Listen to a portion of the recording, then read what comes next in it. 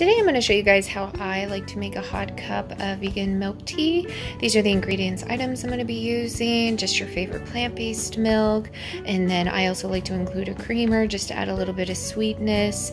And the tea I'm using is a black tea from Stash, a decaf chocolate hazelnut. You want to make sure if you use green and herbal teas to let them steep a little bit longer. Black teas are best for milk tea. They just have a little bit stronger flavor. And then also just a way to get boiling water, you can use an over the stove kettle or an electric kettle, and then 2 mugs or teacups. I'm using a little Totoro cup and a little Pikachu cup. So let's get started. So first we're just going to get our water boiling. I'm just going to be pouring some filtered water, maybe just up to the 2 cups line, give or take. And go ahead and get that going. Okay, so after the water is ready and at a boiling point, we're just going to pour it into the cup. You're going to want it about maybe 1/4 of the way full, maybe just a hair less, just enough to kind of submerge the tea bag and everything.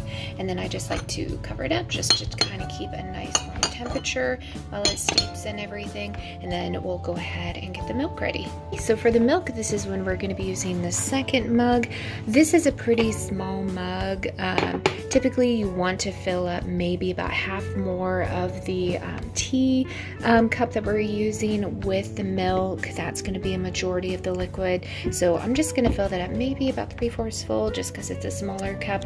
And then I'm going to put it in the microwave for about 1 minute to 110 seconds. Because this is a little bit smaller, I'm going to go ahead and do it for 1 minute. The tea has been steeping for roughly about 3 to 4 minutes and it's ready to go. We're going to go ahead and uncover. And I took the milk out of the microwave. Again, I nuked it for about 1 minute. We're going to go ahead and pour it directly onto the tea with the tea bag still in there so we can try and get as much of the flavor out of there as possible. So we're just going to go ahead and pour that directly in. You want to leave just a little bit of room on the top if you do plan on using a creamer. A splash of creamer in there. And at this point, I'm going to go ahead and take out the tea bag.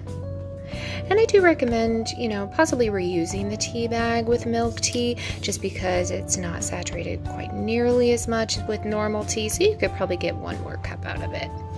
You can just put that in the refrigerator to save it. And then I'm just going to be stirring around the tea here a little bit. I like using a chopstick. So it looks like a wand and that's cool. You can even kind of go along the top, try to get a little bit of foam going.